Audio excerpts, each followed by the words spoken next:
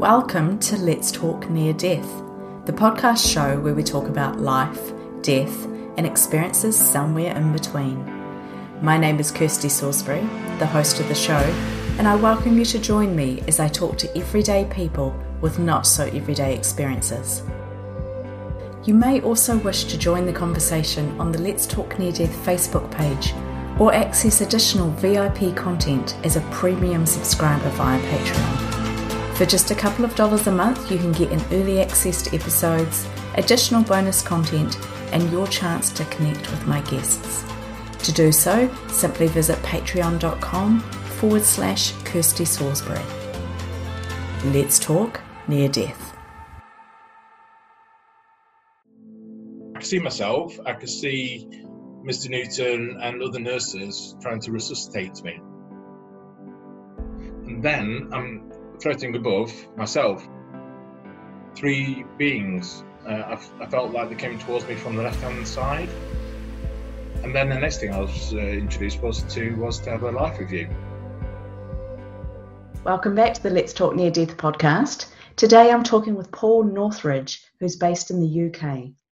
Paul is author of Walk of Life, Feet on the Ground, and also host of the popular YouTube channel Unite Planet. Paul has had multiple surgeries in his life, some of which have taken him right to the brink of death, and one surgery which stands out in particular, which took him through to a near-death experience and then returning back completely changed. Paul, it's great to have you on the show. Welcome.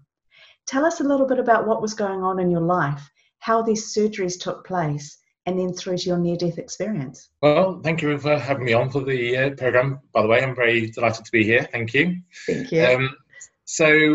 With me, basically I was born with spine bifida, which is a problem with a defect of the spine.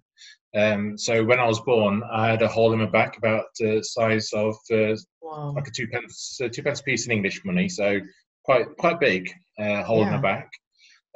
So the issue was then, as soon as I popped out to my mum, they just had a breathe cuddle with me and then off to emergency operations because I was losing a lot of blood. And so I basically almost died at that point because I was really, really weak. And they said that, yeah, Paul's really, really bad and needs to be operated on now. And so as soon as that was done, then a new issue started. Not long after the back was sewn up, hydrocephalus began to form on my brain. So my brain was getting quite large because hydrocephalus, I don't know how it works completely. I'll be honest with you, I'm not technical on these things. I'm not medical. Yeah. But as I understand it, hydrocephalus is like a fluid that needs to come in and out, like a circulation. But because of the hole in my back wasn't out anymore, releasing the fluid, it was going back into my brain and then swelling my brain up. So my brain was twice as big, not as intelligent, but twice as big. Yeah. And so then it got to the point where my parents were panicking, doctors were panicking, and so the doctor said, we've got to operate again on Paul. And so they decided to do the shunt operation. So it's like a metal frame, pins, and like a way to drain the fluid out. I'm not, again, technical, but it's some kind of a device to drain the fluid. So as they're doing that, as they're preparing for that, my parents said, okay, well, let's get him baptized. And they said, okay, yeah, let's get him baptized. So I got baptized, and overnight, the operation was due actually in the morning. Overnight, my brain started to go back to normal shape. And so I've never heard of it before until about until I turned about 40 something, because I asked questions about it, and I said, has ever anybody else had this? Because I thought it's quite a mysterious kind of thing. And maybe there has been people, because it's called arrested hydrocephalus. So maybe people have had it and it just suddenly stops. So again, was it baptism that caused it? Or was it normal? I don't know. I asked many questions about that. I don't know, but it's just very weird. It did happen anyway. So that's my beginning of my life. Had many operations from to the age of 16. I had 14 major operations. So 14. yeah, Wow. 14. So most of my summer breaks from school, I ended up in hospital. So I had 6 weeks holiday, but in plaster most of the Oh time. no, yeah. So yeah, it is what it is. I'm not. I mean, I could actually. I wasn't as a kid growing up. I wasn't having many friends because of my problems with walking. Some children find it hard to associate with me, so I wasn't that connecting well with friends too well at the time. So anyway, so it wasn't bothering me too much. I wasn't put out with friends or anything like that. But yeah, I still was quite a daredevil. I was quite on a scooter. I was bombing down on a little scooter when I was Yep. 11 years old. I fell off my scooter, broke my kneecap. My kneecap was Oh, broken. ouch. Yep. So another 6 weeks in plaster. Oh Terrible. man, it's the Anyway. last thing you need. Exactly. So anyway, so it gets to my then 14. I had another operation, and this one is basically a operation where they're going to lengthen my leg. So it's called a Verone operation because my left leg was better than my right leg because of the spine bifida, and my right leg wasn't growing as fast. So they decided that the Verone operation is like it's basically putting 2 pins and another 2 pins on my thigh bone, is it tibia, fibia, a bone anyway, and then break the bone in between the 2 pins, 2 lots of pins, break the bone right in the middle, and then with the fixator device, they put like a little plastic device that then had a key on it. So my dad then could turn this key, and the leg will lengthen every day, stretch it. It's like pulling the break of the bone apart day by day. Was that so that super was painful? a little bit, yeah. It wasn't. Yeah. It wasn't like ow. It wasn't. It's not the worst pain I've ever experienced. But it was sore, and the pins in my leg were very very sore. My mum had to clean the pins around the pins every day with like disinfectant, make sure it's clean, and that was ow ow ow every day. And I was like, Mum, can we just have a day off today? No. Yeah. So yeah, it was one of those things. But so when I was going in for that operation, that was when I had my near-death experience. So what happened was with me was that I came into the theatre, and obviously I'm a seasoned veteran by then. I'm like, yeah, another operation. That's I'm chatting to the nurses. I'm 14. I'm getting my hormones, and I go like, "How are you doing?" And trying to chat them up a little bit. And so I'm chatting with them, and anyway, so they put this medicine into me called a muscle relaxant. It has a certain name of it. I can't remember the name of it, but anyway, so they gave me this muscle relaxant, and it was designed to relax the muscle on the thigh, so they could do these pins in and yada yada yada. So I'm waiting then on the bed for that to go in, and then to have the anaesthetic to go to sleep in. So again, I'm waiting for that. But as I'm waiting for that to happen, I'm feeling pain in my body. I'm feeling like really discomfort, horrible discomfort that I couldn't figure out why I was feeling that, but my hands felt really, really painful. So I raised my hands up and I thought, oh my goodness, red, swollen, big hands. And I said, Mr. Newton, my surgeon, Mr. Newton, look at this. And as he's like turning around to see me, that was it, out. I was out. But the amount of pain that I was getting, it wasn't to the point where I was thinking, I'm going to die here. It wasn't a panic of, I was just like panicking, like, Mr. Newton, allergy, hello. That was the general feeling of it. And so as next thing I'm out, then I feel like a blackness for a moment. It wouldn't say how long for, but I think time doesn't really exist in that bit now. So it felt like the light bulbs went off for a second, and then I'm floating above myself, not exactly below myself. It's more like an angle. So I'm like looking. I can see myself. I can see Mr. Newton and other nurses trying to resuscitate me, and I'm thinking, okay, that's me. That's my surgeon. That's my staff that's trying to help me. But again, I was very calm. I wasn't panicking. Just thinking very surreal. But yeah, it was just very wondering what's happening, what's going on moment. And as I'm doing that, three beings, I felt like they came towards me from the left-hand side. As I'm looking at this, down, I'm like towards the angle of down and to the right. So towards the left, it felt like three beings of light came to me. And I felt like I knew them and that they knew me, and there was a lot of love and connection going off here.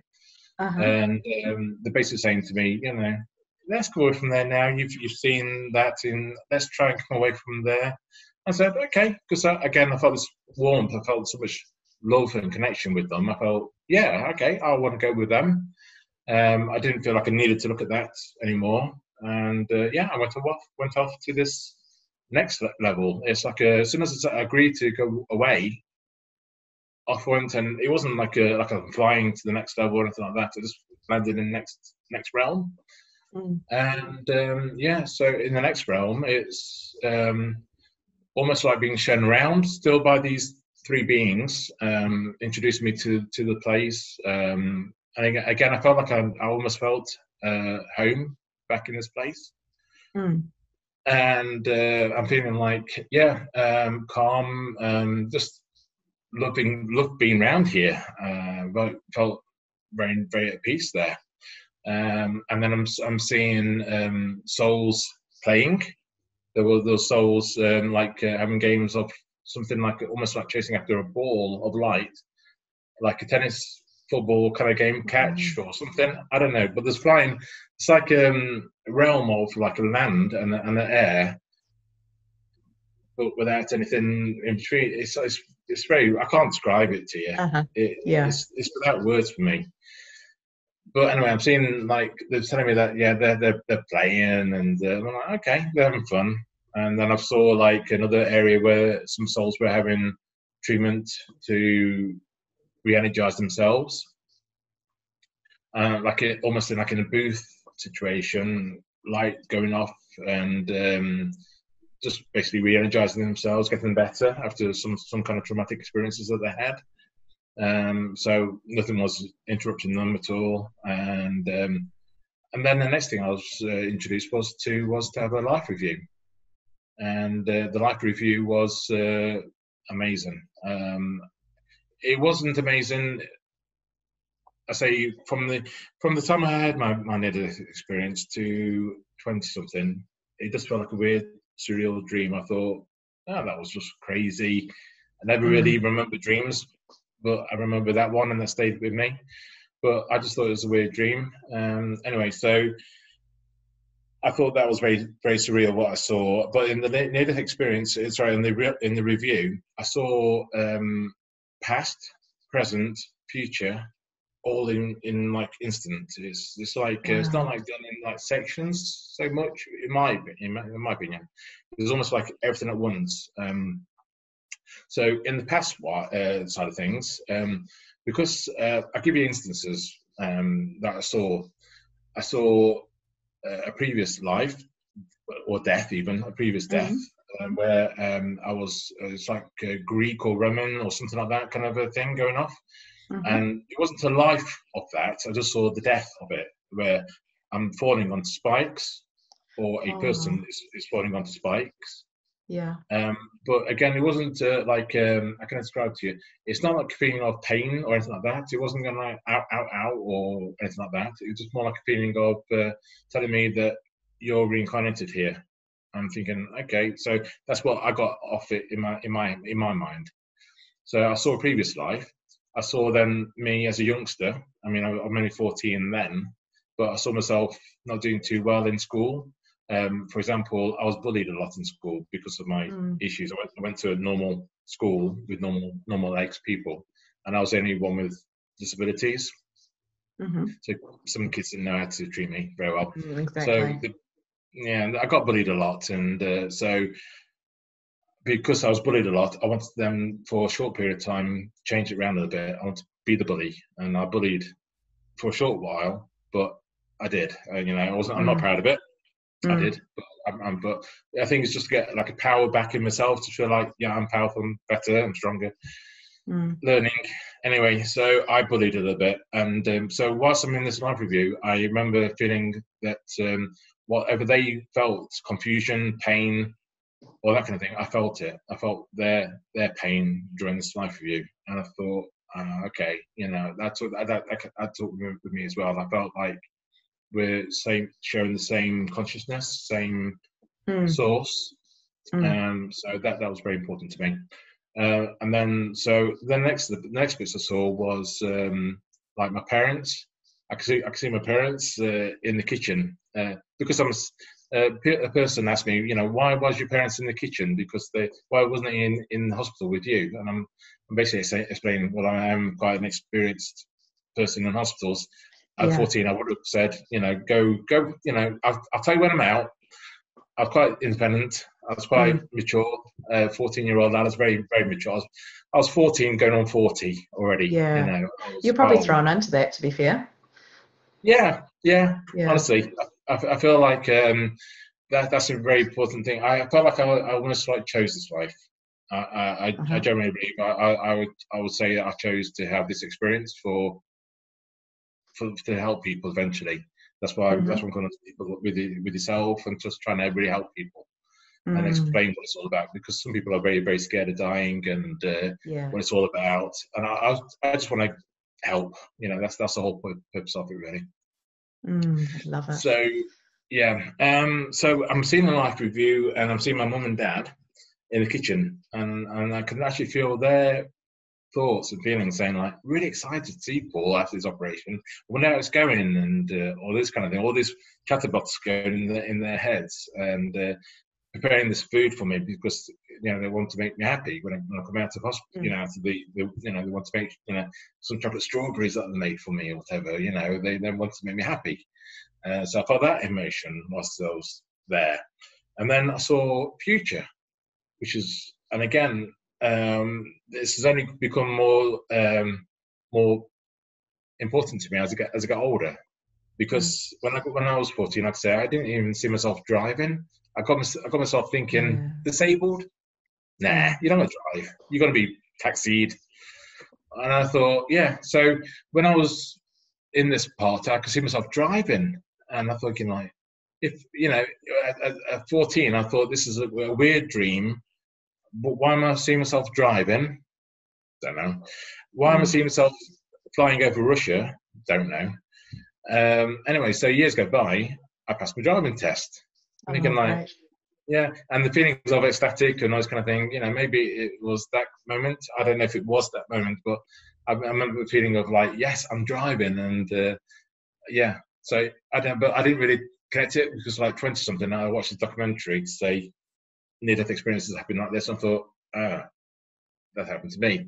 But, you know, but by 18, I was driving already, so it didn't really connect to me too much. So I saw myself flying over Russia. I'm thinking, like, why am I seeing myself over Russia? I eventually married a Russian lady. Oh, wow. Yeah.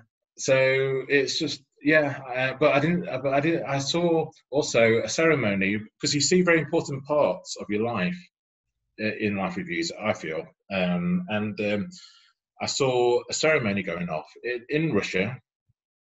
But it wasn't a white wedding. It wasn't, because I always envisioned myself as if I get married to somebody, white wedding, traditional, you know, good church, the whole shebang. And I thought, I didn't see myself you know, as years go by, I thought, if it was a near-death experience, how come I didn't see myself getting married? Anyway, so I got then to see my wife and myself got married actually in a registrar office in Russia. She wasn't wearing a white dress; she wore a blue dress, because she got married before. Because she didn't, and so therefore she didn't want a white dress in that time. She wanted to wear, yeah. So I'm thinking like now it makes sense to me. So I saw a ceremony, but I didn't see what it was exactly and why it was, because it wasn't a traditional wedding in my 14-year-old's mind. So that I saw as well, and. So after the life review, and then I saw like almost like an education type of thing. and I wish I took it more in of this, because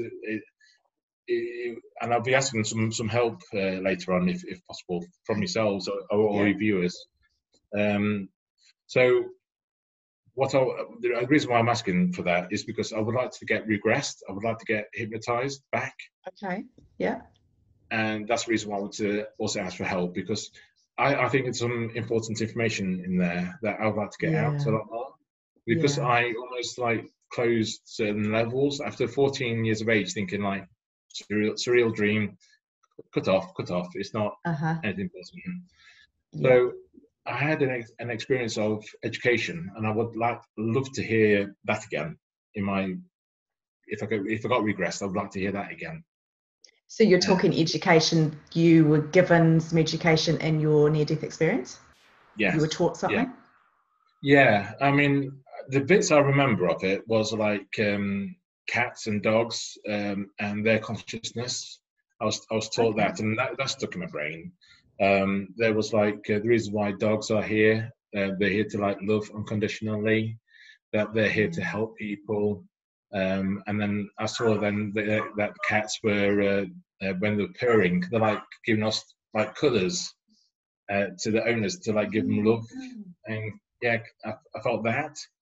So that's, but I saw it, and I saw like also tree, like energy going in, energy going out of this tree. Like there's a film called Lucy with Scarlett Johansson, and where she has her DNA fully opened up, and she can see everything like a hologram almost. It felt like that situation, and she saw energy going in, energy going out of trees. I thought, that's what I saw. Wow. Oh, that must have been amazing. It was. I mean, like I say, I wish I took it in a lot more. But again, like I say, I had a delete button up there sometimes. I got a delete button for everything. You know, I can't remember names sometimes. It's terrible. You know. So relate. So basically, so after I had this education of trees, energy, connection, all that kind of thing, then I was showing like a light, and it almost like said to me, Paul, do you want to, you got a choice really, basically. Come back to where you are and see your parents and your family and all that thing, or do you want to stay here? And then you'll, I don't know what happens next really, to actually, or do you want to stay here? Basically, that was the options. So as I'm seeing this light, it's warm light, bright light, of course, which everyone describes. It's like almost like circulating almost at the time. And I'm thinking, no, I'm still young. I'm 14. I've got lots to learn still, and I want to go back. And it's almost like an encouragement to go back. I was almost like told, warmly enough to say, really, you are quite young. Go back, And I felt like, yeah, you're right. I agree. Yeah, So it was almost like a comprehension of, yeah, let's agree together. I'm going back. And I woke up in hospital in my ward, full of energy. Right. Yeah, honestly, it was like I almost like describe it as like, when Scrooge wakes up from his 3 ghosts, or 4 ghosts, whatever it was.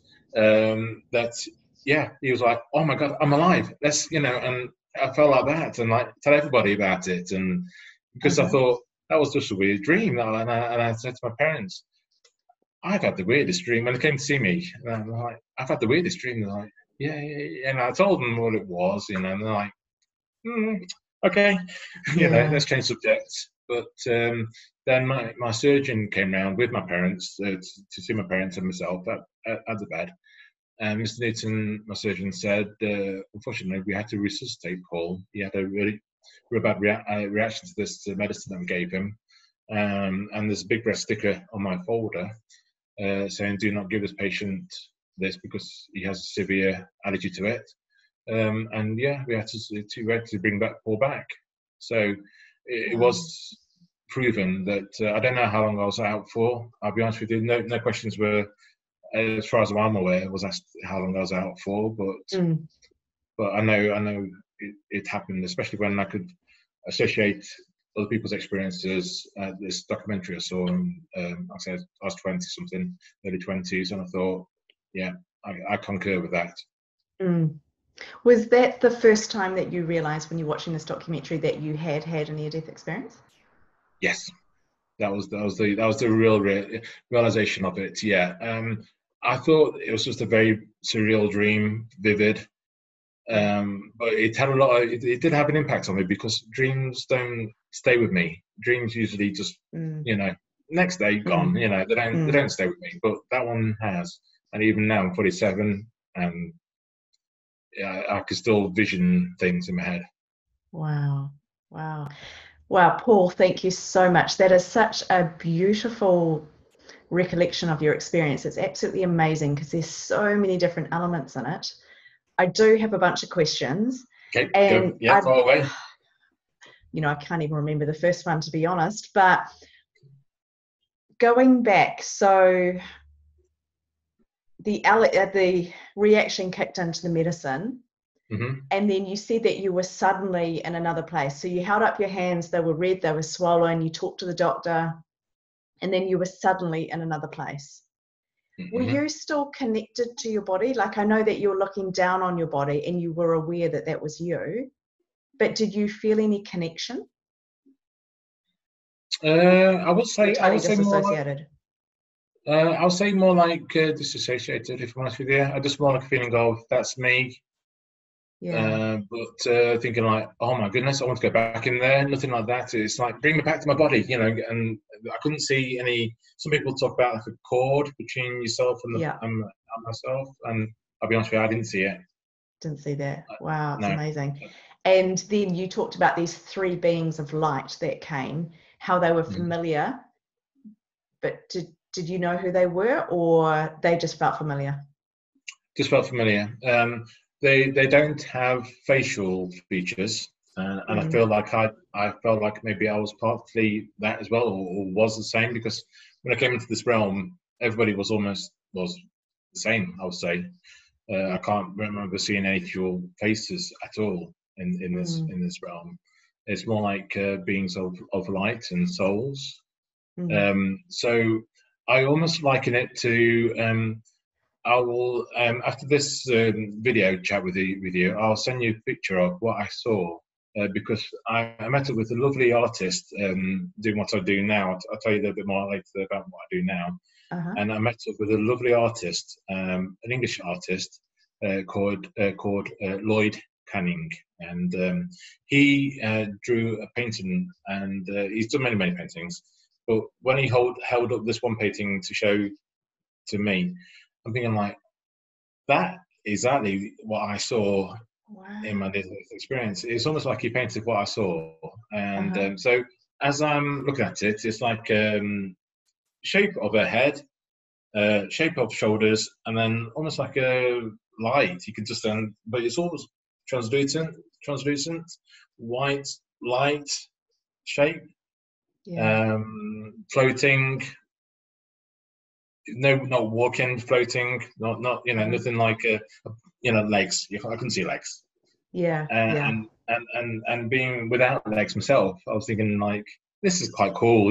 This is being attached to my legs for a while. It felt like, nice, free. Yeah, that must have felt amazing. And actually, that was my next question, was as you're with these walls of light, and then you talked about how you thought about leaving and going to the next place, that you were suddenly there. Were you aware of your physical body, or were you now a ball of light as well, or you don't know? I think I was more the same as them. I feel like it was just my natural self was my soul. So I feel like, I was the same. What I saw of them was me also. I didn't feel like I was looking like me at all. In face, I'm sure I didn't have any face. I didn't see a mirror, but but I saw basically these beings, and in the next realm, same looking beings. So I'm thinking, I must have been the same, definitely the same. Any idea of how many other beings in this next realm?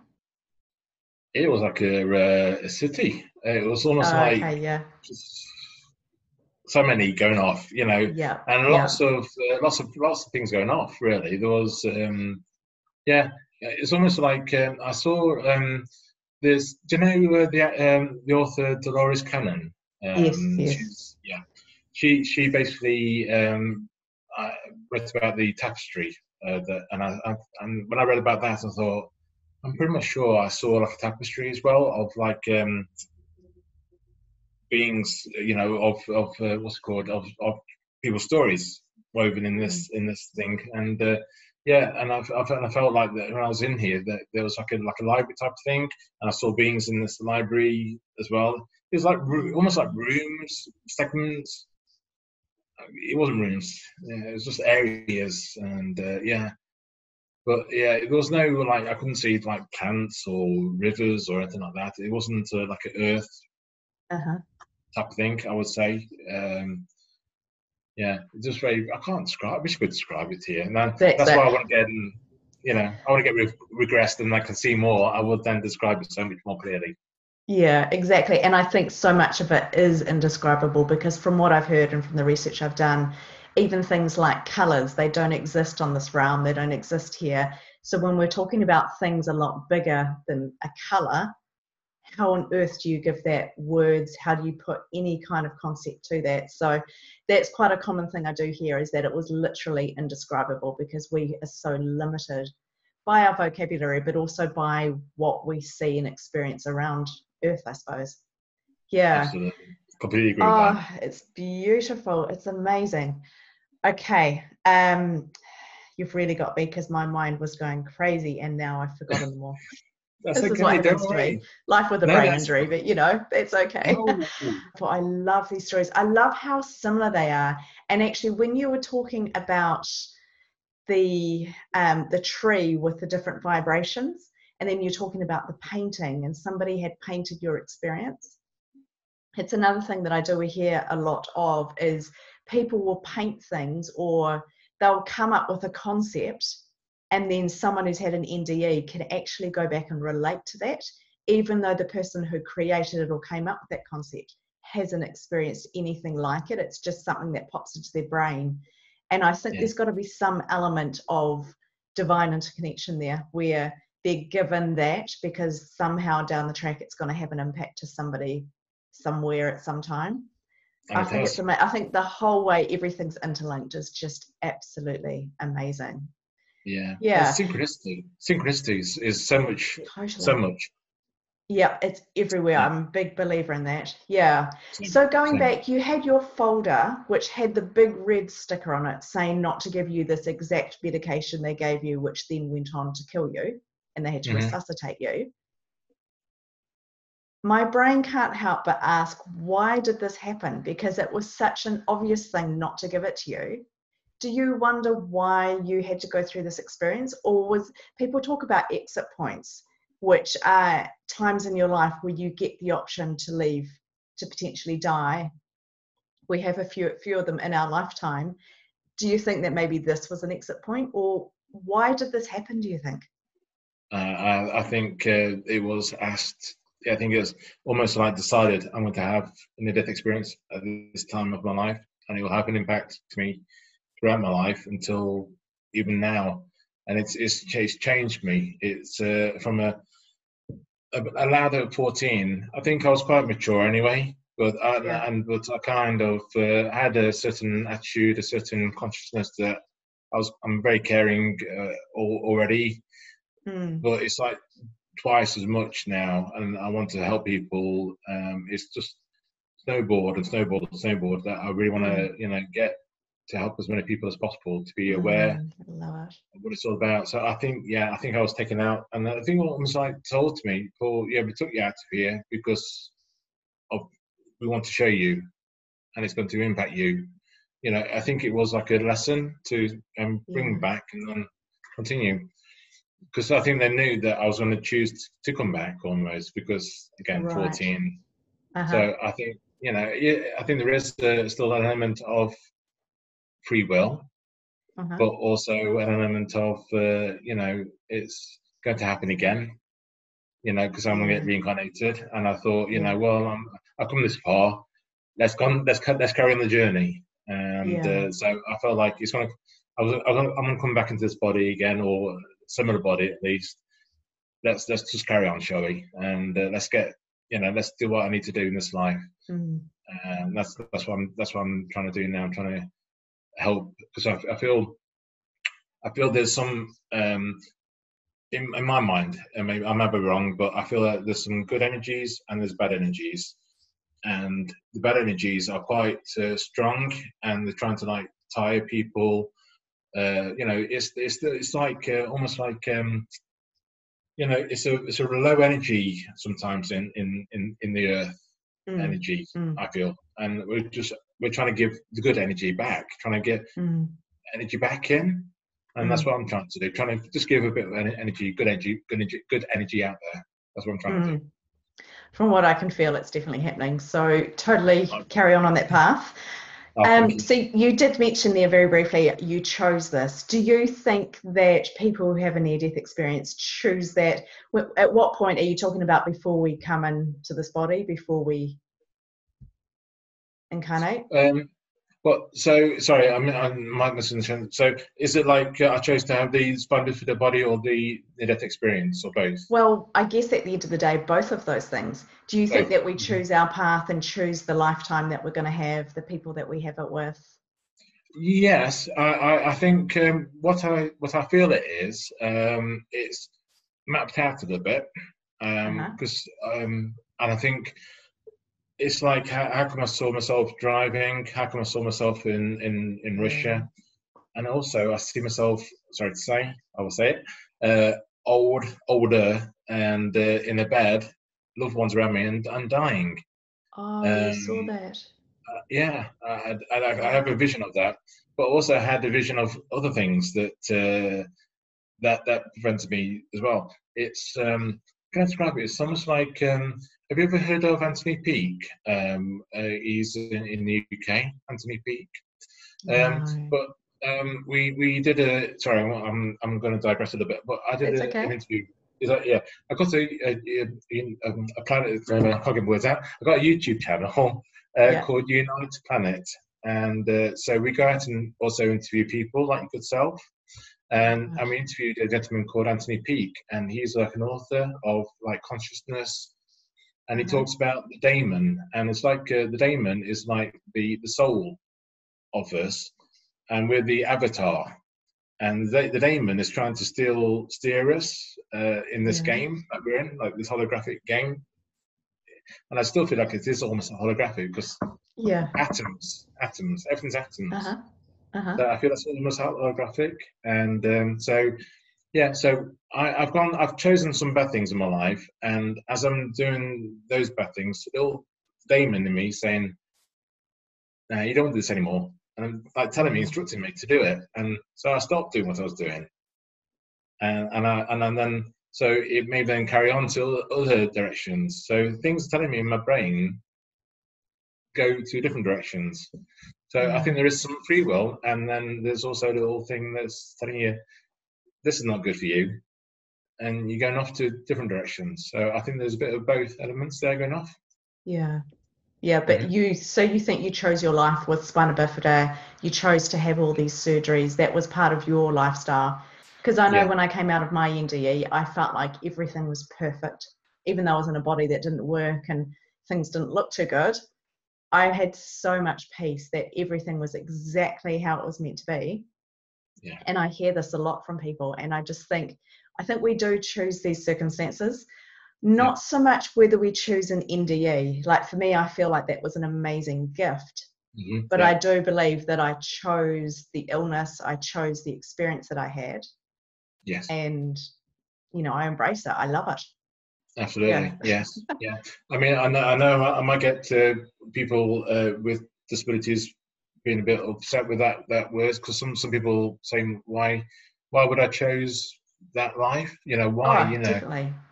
I can understand that. I mean, there was one footballer in the UK that was really quite famous, and he basically said the same thing, and he got slated. He had to lie low for a while because there's so many people up in arms about his words.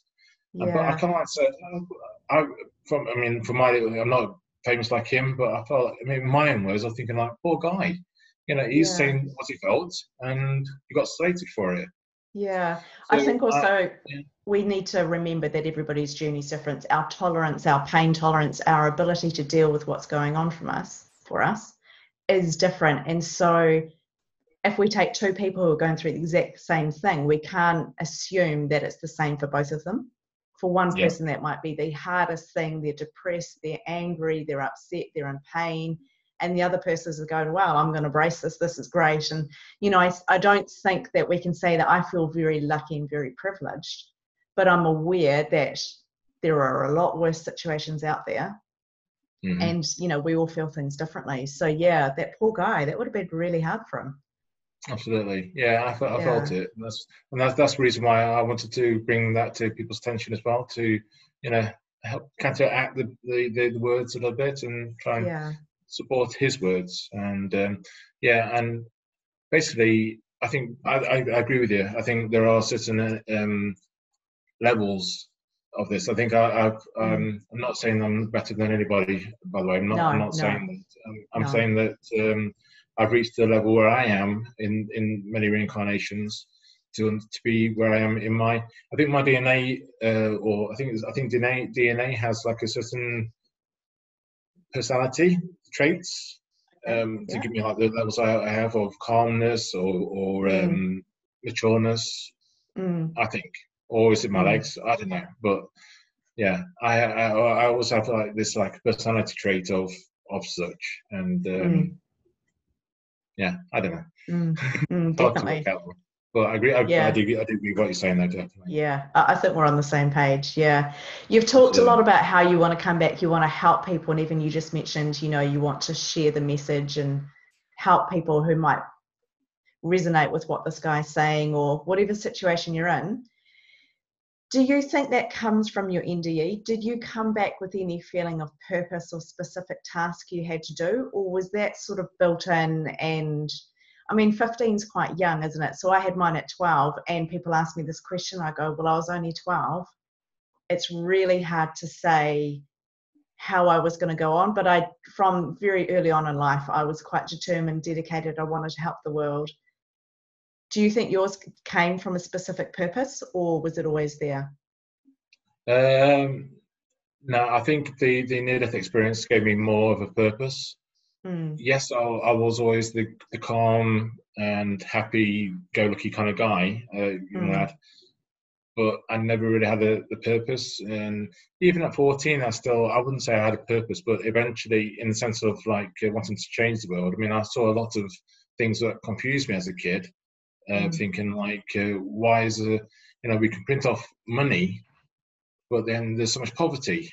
I mean, mm, why can't you just go to a bank, print more paper off, give it to starving people in Africa? And it didn't make any sense to me. A lot of this banking system still doesn't make any sense to me. So it's basically, yeah, I always thought that I'm not understanding this world very well, and yeah. Oh, it's a big it one. felt a bit like outside my box a little bit. I felt like I wasn't. It's like round circle into a square hole type thing, Uh-huh. that kind of a thing. Yeah, Yeah. and especially being like not really associating well with teachers or friends, school children. I felt out in general. I was Yeah. very a loner as a kid, um, more adulty in my head. Yeah. So I wanted to help people. As I grew like 20, I started to really get into it, thinking like I want to help people. And my first job was more like to teach people on music, because I was learning the organ. I was an organist. Mm-hmm. My first job was an organist. So I started Wow. teaching people, and but I connected with people. I wanted to help people with music, enjoy. That was my purpose. It wasn't just to necessarily do a job in music, but just to enjoy music. That was my Yeah. goal for them. Nothing. Yeah. Don't take it as like I must do exams. I must. No, I want to enjoy music. That was my wish to them. So that was my first real job. Then the next job I was doing was to work in job centre, Oh, okay. helping people to Yeah. find jobs. And again, I wanted to help people to change. lives, and Yeah. that's what I'm doing now. I stepped out of that role. The role changed, unfortunately, so I had to come out of it. But now I'm back into that role again. I'm helping people with finding work again. Yeah. So that's great for me. I'm helping I people. Yeah, I love it because it's a common theme again with near-death experiences is the regular jobs or the jobs about chasing something no longer suit us. We often find experiences in service-based jobs or careers, or where they want to help people or they want to make a difference rather than get up a corporate ladder or promote a product or something like that. There's a little bit of both, and I'm not saying that it goes either way, it's one or the other, but it's a common thing. A lot of people end up being counselors or psychologists, or like you working in a job center helping people. It might be, it could be anything at all, a nurse, anyone who wants to help people. So it's an interesting thing that goes along with that. You've seen glimpses into your future. Mm-hmm. How does that affect the way that you live now? So you've seen yourself on your deathbed. Mm-hmm. Well, That I was think this so. lifetime. Yeah, you think so? Yeah. Does that, Yeah. like, do you take more risk? Are you, kind of thinking, well, this one's in the bag, it's not going to kill me, I'm not going to die because I've seen that scene? Does it change your No. life at all? No. It's the free will situation. Yeah. I think certain things are prescribed and certain things are not. I mean, I saw on a personal note, this is quite raw, but I will say to you, when I was in my 30s, I was drinking too much, and that's the reason why I changed my path. But I saw myself in a situation in this particular house that was not this one, next the house previously, and dying because of that, and that sort of then changed me. So because I saw that view in my near-death experience, I saw that moment again. It flashed back again. It was almost like in one moment in my life, in that 30s age, something flashed in front of me, like a memory of near-death experience, and seeing myself there in my house, thinking like, oh my goodness, I'm gonna, if I don't do something about it, I'm gonna, end here kind of thing. And so I finished doing what I was doing. I reduced anyway, put it that way. At that time, I reduced, so yeah, and that's what basically I changed. So I think there is again matter of free will, but then there's also like the little Damon playing the game, saying like, be careful. And I suppose that you can't trust what you saw because, like you said, it's changed, and so that scene you saw of the deathbed, that might change based on your actions before that time. Absolutely. Yeah, it's an interesting one. It's really great. I've so enjoyed talking to you, Paul. In terms of the regression, I would love to hear, if you go ahead with that, how that all goes. I have heard stories of people that have remembered specific things from regressions. Okay. I've also heard of a lot of times when it's almost like we're not allowed to remember some of the information that we get on these experiences. So I'd love to hear about that. I'm very happy. I will put, actually, for our listeners as well, if you're thinking about doing a regression, anything like that, I can put some links in there. It's another topic which I think we could talk about for a long time. And perhaps after you've done it, we can actually do that and talk about whether anything came up or anything like that. But Paul, I just want to acknowledge your story, acknowledge your huge heart, because that's been so evident for me, just how much you want to help, how much love you have, and thank you for being so open about your experiences. My final question for you is, how are you today in terms of health? Are you okay? Yeah, not too bad. I'm still struggling. I'm getting worse with age, unfortunately. I've now got good old arthritis. I don't know who Arthur is, but he's playing with my knees. So arthritis is not good. And then I've also developed ulcers. I've got ulcers on my leg and foot. So I ended up in hospital recently with it. I was in hospital 22 days. I had osteomyelitis, bone infection. Yeah, wow. So it wasn't good, but put a lot of things into perspective. And thinking like I really need to do more talking to yourself and do more promoting, because I want to help people so much, and that's what gave me time to think, what do I want? And it did, and that's why I connected to you. I saw what you did on previous interviews, and I thought I really want to talk to you. And so thank you. No, thank you. I'm so grateful. I mean, even as we're talking, you're still talking about your biggest challenge. You just spent 28 days in hospital. You're making jokes about your arthritis. You've got a smile on your face. And I just think it's amazing. I think you've got something really incredible there. And I want to again say thank you. So Paul Northridge, thank you so much for sharing your story. And I'd love to hear more further down the track. There's a couple of things I can tell you about. I've got a book out. It's on Amazon. And it's obviously my name, Paul Northridge. And then it's Walk of Life, Feet on the Ground. And so that's my book, and it's on Kindle as well. And you can also find me on YouTube, and it's Unite Planet. Wonderful. We will definitely put those links in. Definitely have a look at all of that. Paul Northridge, thank you very much. Oh, thank you so much. You're brilliant. Thanks for joining me on this episode of the Let's Talk Near Death podcast show. If you've enjoyed it, please share it with your friends, tell people about it. I'd love to get these messages out there.